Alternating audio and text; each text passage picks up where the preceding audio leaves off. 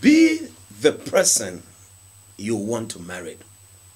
You know, many times we ask young people, what kind of person you want to marry? Oh, come and see them.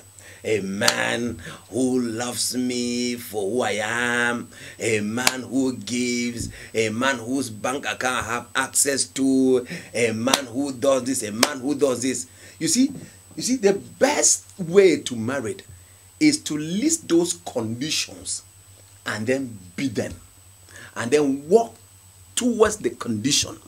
Then you will realize that you are not about your spouse. You are not about trying to check how the other person is treating you.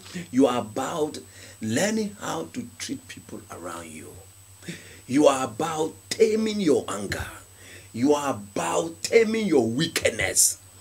It is easy to change you than to change the other.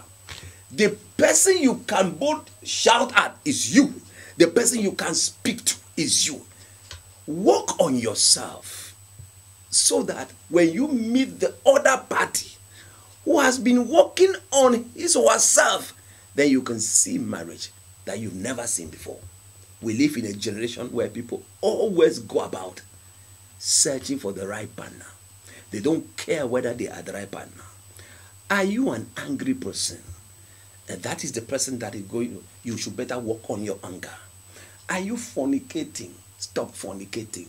Because the person that will marry you should also have stopped fornicating.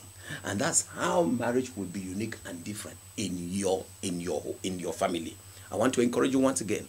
Ensure that you become the person that you want to marry. Failure to do that, you will become a danger to the person you want to marry. Do you know something why God actually makes sure you don't marry? Because he's protecting his children, the ones that have worked on themselves. And then you that have not worked on yourself, you become a danger for them. I pray this day that you will work on yourself. Dominion Single Samaritan Academy can refine you through their lessons, through their teachings, and you become somebody that you'll be shocked. I've seen those amazing confessions. Oh, I used to be angry, I'm no longer. Oh, I used to be like this, I'm no longer. And let me tell you, you will see change in the next 1 month. God bless you. We are waiting for you.